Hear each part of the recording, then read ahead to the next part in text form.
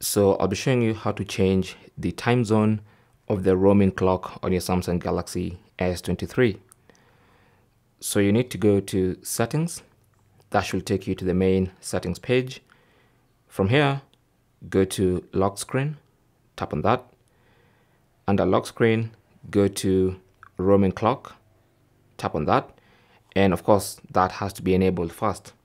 Now, once it's enabled, you can now tap on that and then change the region you want to change to.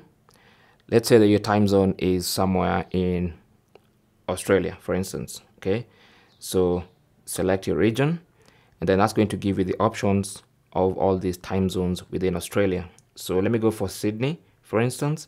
I'll go for the capital of Australia, Sydney, and that's now my new time zone for the roaming clock. Okay, so you can see that's my that's how to change the time zone for the roaming clock on your Galaxy S23. Thanks for watching. Leave your comments and questions down below, and good luck.